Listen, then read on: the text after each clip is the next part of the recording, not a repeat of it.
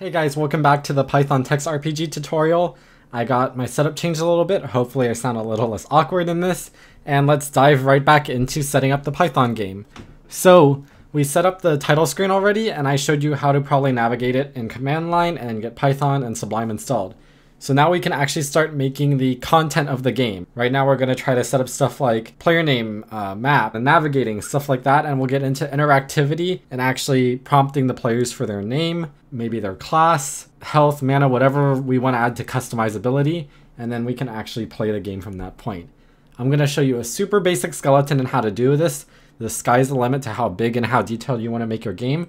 So we have, above here we have name, HP, MP, status effects, and we actually need to also add location.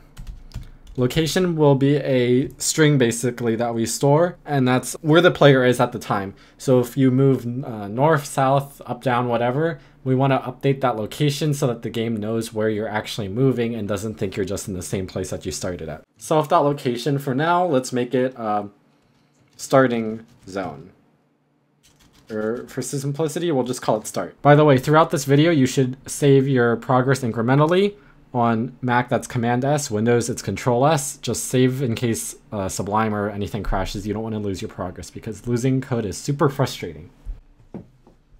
Let's start getting into actually how to set up the map of the game.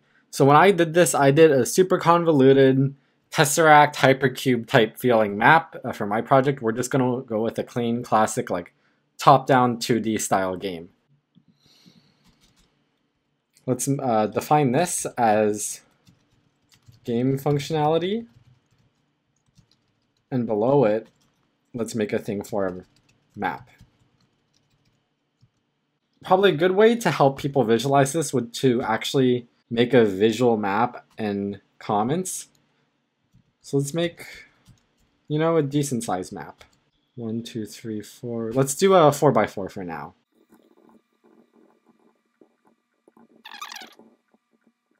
Basically, this is what our map will look like. We'll just call these places, let's make a legend. A1, A2, dot, dot, dot. And then going down will be something like a A4, B4, dot, dot, dot. So this is how we'll navigate in the map rather than using names like you might use Castle or Walkway 1 or Route 34, but let's just use a A1, A2, A3, stuff like that. So that's what our map will basically be like. Let's have the player starts at B2. That way they have a little bit of room to wiggle around. So we want to make this map in code though, right? Writing a comment doesn't just make the map. This is just a nice visualization for ourselves. So we want to have a description of each zone, some extra information, maybe if the part of the map has been fully explored or solved, and then directions that you're able to navigate, because not every part of the map should be able to traverse. On corners, you don't want the player to be able to kind of walk off the edge or an off by one issue. So let's set up some constant variables, these are called.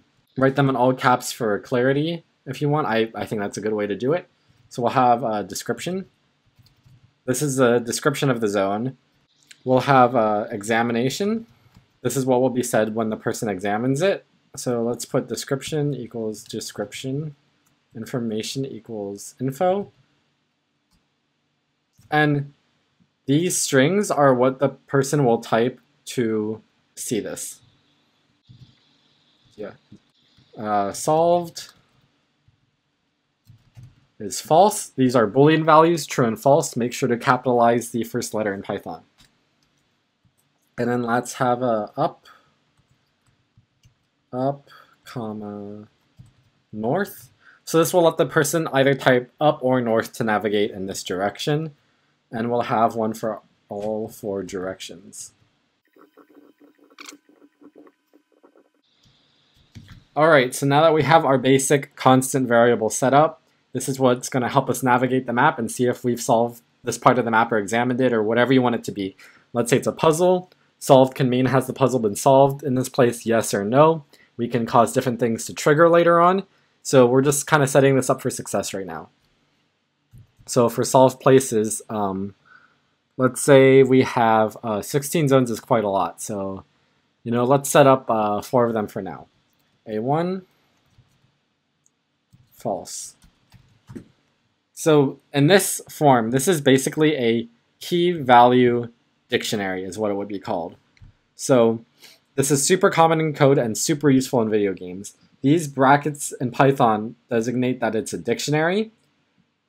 The string A1 is the key for the value false. So that means if we ask for solved places .a1, it will return to us false, saying that the value of A1 being solved is false. So we're going to do this for all of our locations. We can copy paste this to speed this up if we like. Legibility's sake, we'll actually drop this bracket down to there, and we'll copy this line that we have here and do it for all of these guys. Now, here's a trick we can do in Python. If you select by holding down Command on Mac or Control on Windows, all of these things, you see that we have 4 cursors popped up. So rather than typing A, or B, B, B, B all over again, we'll just select all of them like that and press B, and it changes all of their values at the same time. This is useful when you do a thing called refactoring code, which is renaming stuff in like a function or something specifically. And there we have kind of our solved grid system set up for this purpose. I think a grid system is actually a pretty easy way to go for a lot of games. You could use more descriptive names if you want, but that also can just be set in description or something else. Ooh, that's a good idea. Let's add a name. Zone name. There we go. So now that we have our dictionary of the solved places, we will need a dictionary of all of the zones in our map. So let's have map. Map is a function in Python. So when text looks like this, different color in Sublime, map means you're actually calling a function. So we have to call it zone map. And let's make another dictionary. And let's go with A1. And within A1 now, we're actually going to make another dictionary inside it to store all of our values. So this dictionary inside a dictionary trick is super useful for making kind of these nested storage things, like a local database on your own computer. So we'll do that for all of them. We'll have A1, and A1 will have a zone name. Don't forget the commas after them. We'll have a description, examine. It will basically have everything that we have here that was set up as a constant. And we need to do this because it will change depending on the zone you're in, right? So we don't want every zone to be telling you the same exact information. So this makes every zone unique and navigatable. So now that we have that, don't forget a comma closing this first part, and we'll copy it. And theoretically, you will need to do this 16 times, right, for all of the things that we've made. In our case, we don't feel like doing that, so we're just going to do a few of them. So let's do A1, A2, B1. We said our player will start in B2, right? So let's say zone name for B2 is home. We can modify stuff that will then be printed to say, like, oops, let's change those to single quotes. This is your home. And examine. So if the player types examine, what extra detail do we want to reveal to the player? Like, it's your home, but let's say your home looks the same.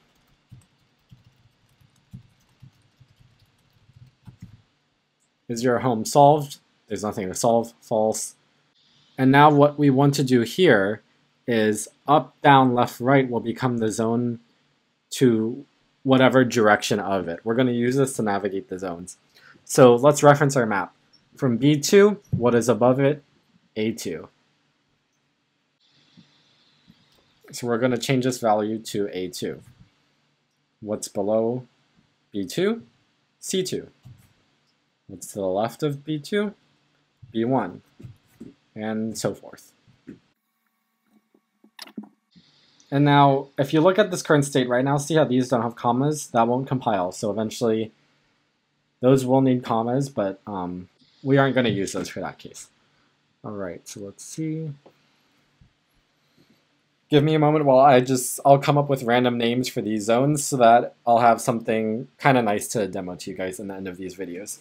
Let's make the entire top row, let's make it a town. So this is basically an example of how you can set up this zone in this naming scheme. Description, I'll let you guys fill in all of this yourself. For the sake of the tutorial, we'll speed it up. And now directions, you'll have to unfortunately set this manually for all the directions. There's fancier code to kind of try to auto map these things. But for the sake of you guys, I just want to make this like a nice, clean, easy thing to do without any weird math or grid hopping or algorithms or stuff like that.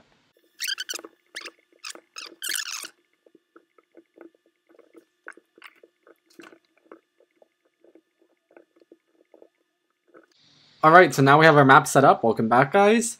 Sorry for that delay. This is basically setting up the core gameplay and the map functionality for the player to be able to navigate, and we'll be handling navigation in the next part with interactivity. And I'll see you then.